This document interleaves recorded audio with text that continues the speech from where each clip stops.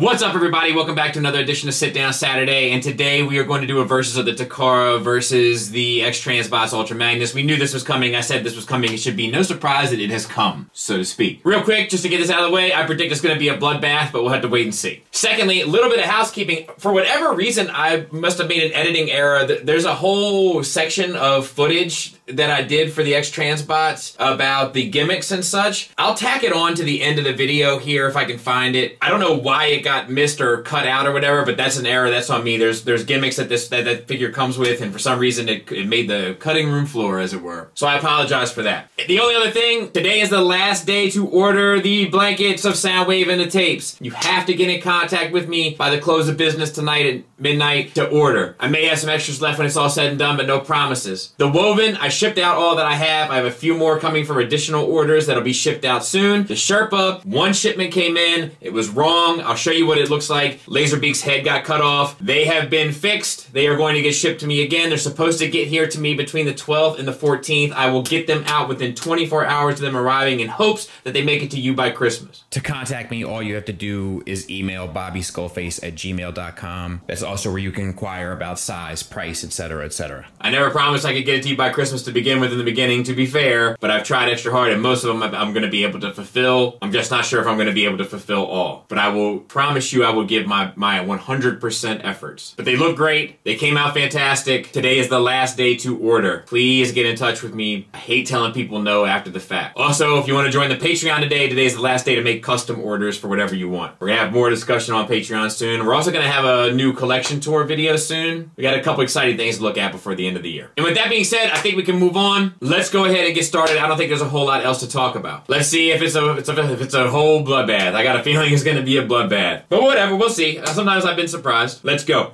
And we'll start with accessories and gimmicks. The Takara comes with a gun, so does the X-Transbots. The Takara comes with a pair of swap-out hands and one extra face. X-Transbots comes with a slew of extra faces. Takara comes with 2 human figures. X-Transbots comes with 1. If memory serves anyway. It's been a while since I've looked at the Takara. And gimmicks-wise, they both have the Matrix element. The Takara has the firing missiles, but the X-Transbots has the electronics, both lights and sounds. And technically the Takara's hands to hold the Matrix is really a gimmick. But I think what I'm going to do here is tie them out for gimmicks and give the accessories to X-Transbots. Because even the human sitting in the vehicle is kind of a gimmick. It gets there's a lot of gray areas here on how you kind of view these in that regard. So I'm going to tie them for gimmicks. I'm going to give accessories to X-Transbots. Moving on to build and materials. They're both built well. They both use good materials. It's one of the advantages of looking at companies like these that have kind of really fine-tuned what they do. So I'm going to tie them out for both of those. Hardware, they both have ratchets in the elbows. They both have ratchets in the shoulders. X-Transbots uses soft ratchets, but I think it still gets credit. They both have ratchets in the hips. They both have ratchets in the knees. So I'm tying them out for hardware as well. Moving on to sculpt and paint. So we'll start with the frontal view, so to speak. And here's what I'm going to say. The X-Transbots is trying to be a literal tune translation. The Takara is not. Since X-Transbots will win the point for accuracy, I'm tying them out for the frontal presentation, so to speak. But paint is going to go to X-Transbots because it's fully painted, whereas Takara is not. And that's how we're going to kind of look at that. Proportions-wise, I think the Takara does it better. If you see where the hands end up and stuff. But I think overall, we'll tie them for the frontal view, but we're going to give X-Transbots the point on paint. Head sculpt-wise, it's tricky. So I kind of like the way that Takara did the proportions of the face better, but I like the proportions of the head better on X-Transbots. I think the Takara head is a little too wide, but I think the face is more kind of dialed in, where the X-Transbots looks a little too simple in the face for me, but I think the head kind of gets it more right. So I'm going to tie them there from the front. From the side, I mean, tied game. They're almost identical, really. Nothing really to sort of write home about there. Chest-wise, abdomen-wise, I'm going to tie them out. And I'll tell you why. I don't like the translucent windows on the MP. I also don't like the fold-up ridges, how predominant they are on the MP. But I do like the extra sculpted details of like the circles, sort of towards the center of the chest, the little extra cut out sort of square rectangle piece at the abdomen with the ridges in it, extra detail work in the blue stripe that goes down the chest. Like, I just think there's more sculpted detail in it. The paint goes to X-Transbots, but because the X-Transbots is so put together, so clean and so sharp without the kind of predominant hinges or the translucent plastic, which I don't care for, I'm tying them out.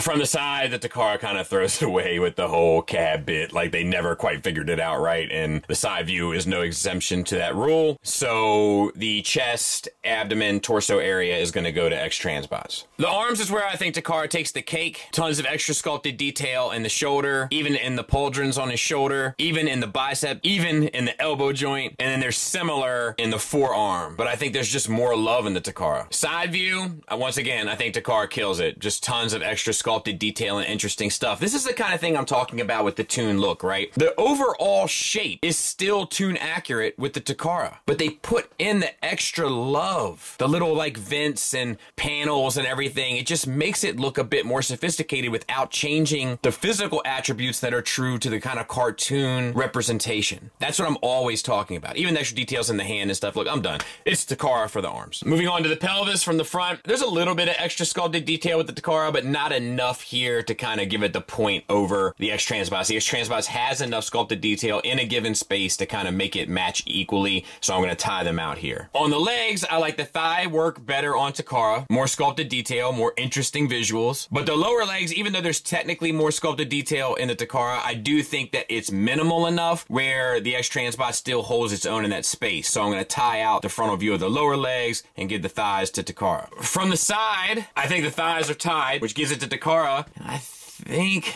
I have to tie it out here. And I'll tell you why. I think the sculpted detail on the Takara is infinitely better. However, the proportions of it are too wide, and it throws the look of it off for me. So even though I like the sculpted detail, kind of the palette that it's working with, I don't think is as well done as the X Transbots. So as a result, one wins the proportions, one wins the sculpt, and they tie out. It's the only way I can think to kind of do it fairly. From the back, it's X Transbots all day long. All day long, all day strong. The Takara has never looked finished or complete from the back ever. Not once. And this remains no different. So X Transbots takes it. So in the sculpt and paint arena, they get really close, but X Transbots does edge them out. And I do think that is a fair representation of these two figures. So they tie at the head, they tie in the lower legs, and they tie from kind of a frontal view, which I think is also lending itself to a fair representation. Takara takes the arms and the thighs. X Transbots takes the torso, the hips, and the back. And to be fair, a lot of X Transbots wins here are kind of from side views or back views. And I think that's fair, like surprisingly so. I think they deserve the win for sculpt, but I think it's a stylization choice. And what isn't stylized is marginal because the proportions are pretty close for both, and the sort of general sort of silhouette is relatively close for both. When you start looking at the, the minutia of it all, then it really starts to make sense where the X Transbots takes that Toon look. But I think that this is fair. X Transbots deserves it, but not by a landslide, and not from like sort of just a full frontal view, so to speak. And then obviously X Transbots takes the paint because they slaughter them there. Moving on to articulation. The head is on a hinge swivel, limited up, limited down. You pretty much just get the swivel. Takara's uses the same engineering, but you get much more up,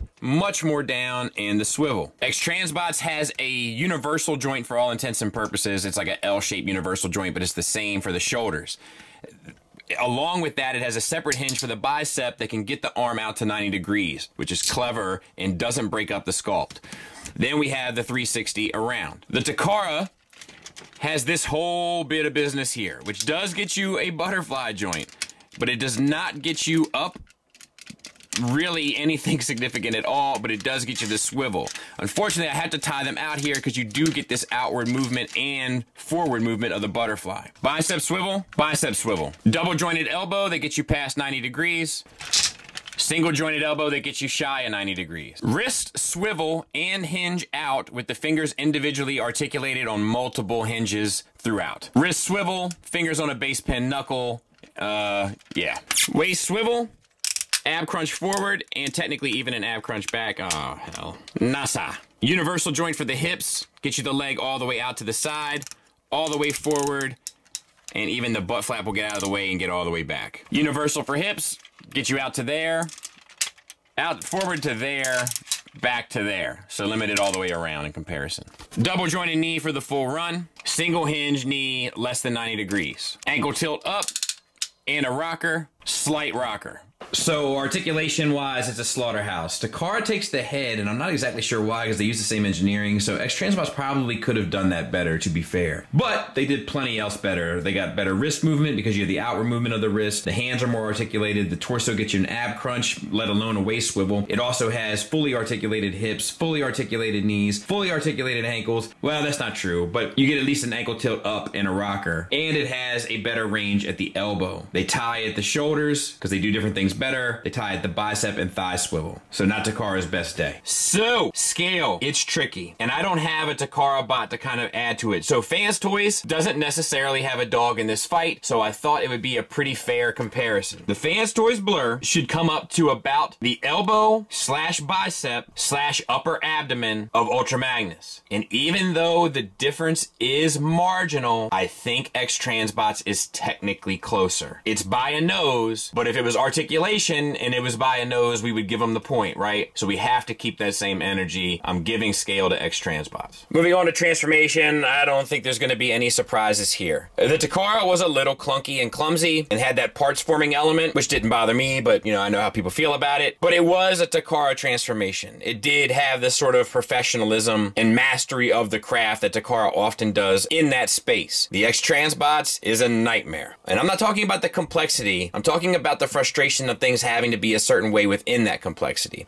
See, I'm okay with a complex transformation as long as the complex transformation is at least a matter of sort of doing a number of steps in order to pull off something and not a matter of making sure that a hinge sits somewhere special while this hinge sits somewhere special when they don't, neither one of them have a locked in place to be throughout. You kind of gotta float on a wish and a prayer, and it has a lot of those spaces throughout. It's just not as smooth a transformation, but it also does a lot more. But in the end, I have to give it to Takara. In regard to the alt mode, I think that they both look good. I think that the Takara cab and sort of function is better, but I do like the extra like ramp details and such that the Takara kind of skips over with the X-Transbots. So I think they do a number of things differently correct. And if you kind of Frankenstein them together, you'd have the perfect one, but that ultimately is going to get you a tie. Cartoon accuracy, this is a no-brainer, right? Like the X-Transbots really nailed it. It's what they were going for. It wasn't really the intention of the Takara, but in spite of that, it is a category. The category holds weight, and that weight goes to X-Transbots, I think, without contest. As far as price, it's tricky because initially the Ultra Magnus sat at a higher price point from Takara. Initially it was at $279, but then they dropped it down to $190 initially for the first release, but then they bumped it back up to $279 for additional releases. This is a tricky one. The X-Transbots is sitting firmly at $225, and I just feel like you have to give them credit for that because I think that they cut a break to people in the beginning to the $189, but if you want to get technical, factor in inflation, factor in time, like there's all different ways to look at it, but I think the most fair way is to look at the most recent offering of it at its price point, which was, to the best of my research, $279 compared to the most recent offering of the X-Transbots, which once again was $225, giving X-Transbots the price point. Which one do you think looks better? This one. All right. And which one do you think feels better? Same one. Yeah. Okay. All right. Thank you. Which one do you think looks the best? They look like the same. I'm not gonna lie. I guess this one, they look like the same. And then the other one feels better. All right. Which one do you think looks better? That one. Okay. This one's like a turtle. He's like in there. This one's like a turtle. Which one do you think felt better? That one. Okay. Thank you. Yay. Monkeys. Which one do you think looks better? That one. This one? Just And which one do you think feels better? the other one. Okay. All right. Which brings us to our final score, and this is probably the most significant sort of tail whipping that we've ever seen, I think. So Takara takes the transformation because that's the biggest lack on behalf of the X-Transbots. However, they tie at gimmicks, build, materials, and hardware, as well as alt mode. But X-Transbots gets them at accessories, articulation, sculpt, paint, scale, presence, price, and accuracy. And that's an awful lot of important points. But to be fair, Takara tied in some important categories as well, right? So those are all things to consider. But it does bring us to a final score of 8-1 X-Transbots. I think, I haven't gone back and looked at it, and I won't. I promise you I won't go back and look because I don't have the time. But I think that's the most brutal win that we've ever seen in a Versus. I think.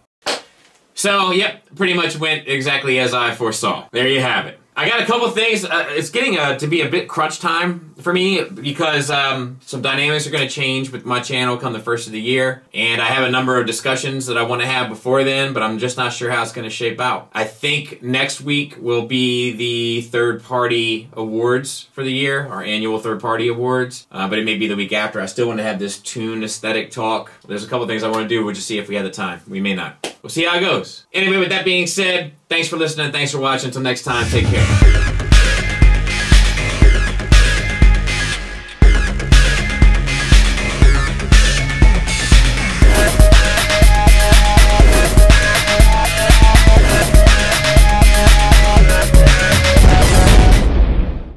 Gimmicks-wise, there is a light-up feature for his eyes. You also get translucent lenses for that. In addition to that, there's also audio electronics as well. I never had the kind of shout out to the other reviewers that keep like them little circle things on deck. Like, it's just not me, man. I'm just never gonna be that guy.